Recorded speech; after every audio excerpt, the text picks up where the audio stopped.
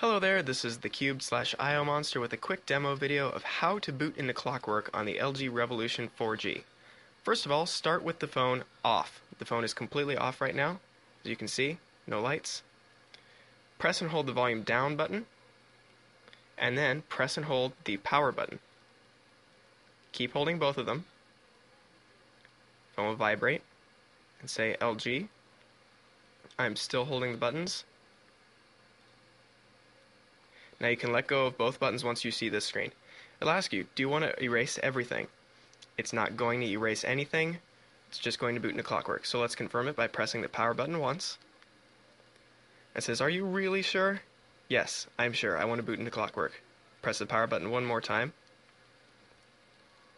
You'll see a scary confirmed message. The phone will reboot.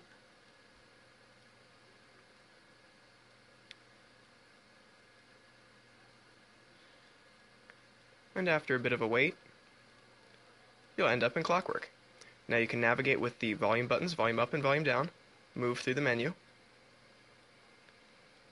and the power button on top of the device selects.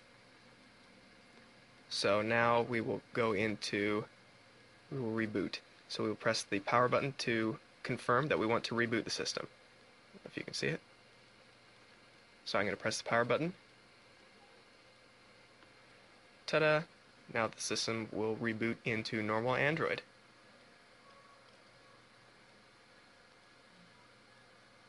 Thanks for watching.